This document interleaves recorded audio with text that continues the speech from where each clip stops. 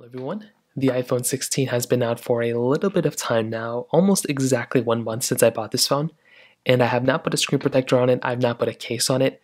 It's been kind of my secondary phone. I've done tons of comparisons, I've traveled with it a couple times now too.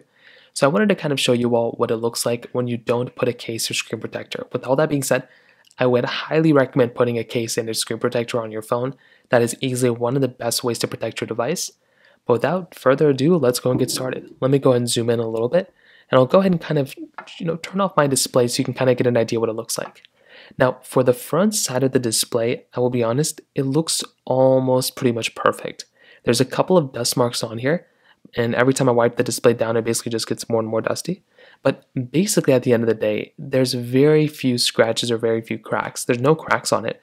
It's almost like a perfect panel. Also at the bottom, one thing that typically happens with most of my displays is that at the very bottom right here, there tends to be a lot of scratching, a lot of scuffs. So far, it doesn't seem like that. It seems like it's fairly smooth for the most part. And all the little tiny things that you might be seeing could be little dust and particles that will just come up, from me not being able to see it when I'm filming this video. So the display itself, it looks almost perfect. The rest of the body also looks very much like almost perfect as well. You can see right here, everything looks pretty good. There's not really any scratches, anything like that. At the very top portion as well, it's almost relatively brand new. So it's been holding up fairly well. Even the bottom side, this is where sometimes you might plug in. Sometimes there could be lots of scratches here because you missed the charging port. But everything here looks pretty good as well. And on the top side, the camera button still looks pretty good. There's not any really big major scratches with this thing or anything like that. The power button still looks very good as well.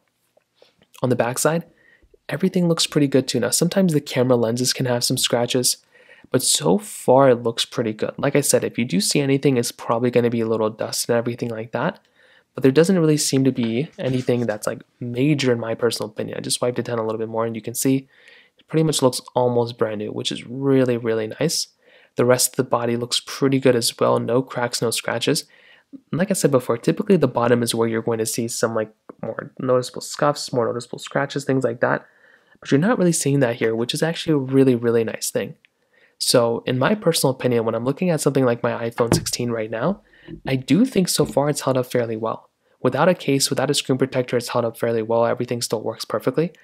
But like I said, I would recommend putting a case on it. I would recommend putting a screen protector on it because you never know what's going to happen with your device. So in terms of that kind of covers it up there for the most part.